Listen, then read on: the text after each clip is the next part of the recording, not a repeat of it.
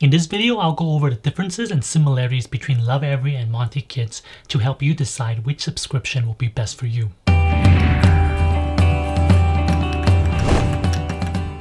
Let's start with the big picture of what each company is about.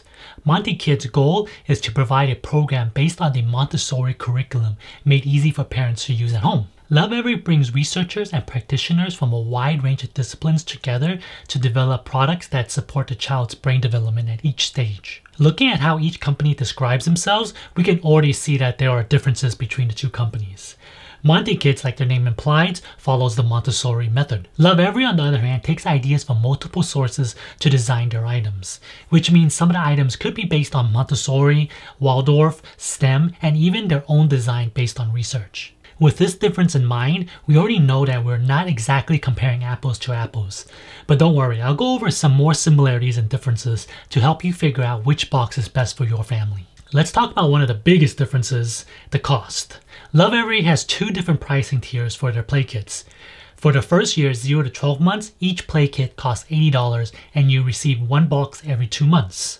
The 1 to 3 year are $120 per play kit, and these are one box every 3 months. Simple enough, as this adds up to $480 a year with Lovevery. Monti Kids cost $297 per box, with the exception of their level 7 box that costs $257. Not sure why that box costs lower than the rest. Their numbering scheme is also a bit confusing, as the boxes aren't on a set schedule. And when I mean schedule, I mean you don't get them like once every month or once every 3 months. If you take a look at the website, you'll notice that some of the boxes cover 3 months, like level 1, but some, like level 5, cover 4 months, and level 8 covers 8 months. Due to the way they break down their boxes, it's hard to really compare the amount you spend per year, as some boxes overlap into the next year. So to make things easy, let's just say you can get the full collection. Subscribing to Monti Kids for the full 3 years to get all 8 boxes would cost $2,336. With Lovevery, if you subscribe the full 4 years, it would cost $1,920, making it not only $416 less than Monti Kids, but you also get an extra year of play kits. If you're comparing the two solely based on cost, then Lovevery wins. While no one would say Lovevery is inexpensive, it's considerably cheaper than Monti Kids. However, there are other things to consider besides the cost, like the quality of the items. For the most part, both companies' toys are made of natural materials like wood and cotton, which is great as natural materials just feel better versus cold plastic. Currently, I own almost every single Lovevery box except for one right now. And I've noticed that they do eventually use a bit more plastic in some of the kits. However, not once have I thought one of the toys felt cheap. Monti Kids, I currently only own the level 2 box, which almost all the items are made of wood or fabric, with the exception being the teether ball and the dining sets. When it comes to teething and eating, wood just doesn't quite work as well. Looking at Monti Kids' website, they do seem to stick with wooden and fabric toys with very minimal plastic. If your goal is to eliminate plastic completely, then Monti Kids would have the win. But when it comes to the quality of the items included, there isn't a clear winner. Surprisingly, there aren't too many overlapping items between the two companies. One item that does overlap that I own both of are the interlocking discs. They're almost the same size. Lovevery version is a bit smaller and the workmanship on both of them are top notch. I'd be happy with either one of these. However, there is a slight difference in that the edges of the wood on the Monti Kids one is a little bit smoother, but it's not saying that the Lovevery one is rough. It's just not smooth rounded edges. While the teething ball isn't included in any of the Lovevery boxes, you do have the option to purchase one from Target. Both are made of soft silicone-like material, which is perfect for babies to chew on. Once again, both feel good in my hands, and I'm confident my child won't be able to destroy either one of these. The only difference is that Lovevery one is a little bit bigger and actually a little bit softer, and it has 11 of these spouts or pegs versus 8 on the Monti Kids. When it comes to the workmanship of the items, I would have to say it's a tie. Both companies make quality products that will last, and if you're planning to have another child, it can be safe for that child. Next thing I want to compare is what each box comes with.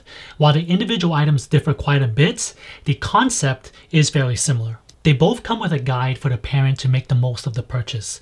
The guide goes into detail on how, why, and when to introduce the toys. They differ in that Monti Kid also includes an online course in which parents can watch short videos to learn more about the included items.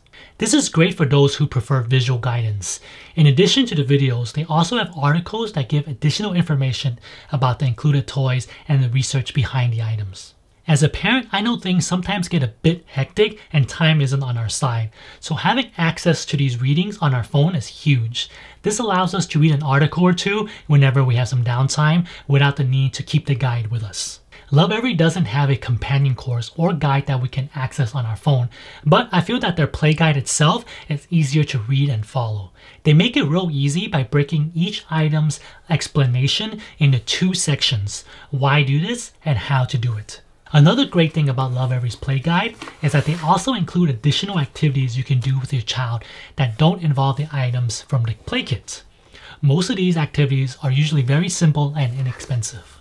If you asked me which guide is better and I had to pick a winner, I would lean slightly towards Lovevery. Not by much, but I found that their play guide explains each individual item better. I've noticed that Monti Kids, at least for level 2, combines the items into a single group. For example, we only get one page explaining the square rattle, grasping cylinder, and interlocking disc. They don't go over each item individually. The online video does go into more details about each item, but still not quite the same amount of detail as Lovevery's play guide.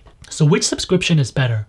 One might think that since I have Lovevery winning more categories, it would be the winner, but it's not as simple as that. I'm a firm believer that there isn't one single way of raising children.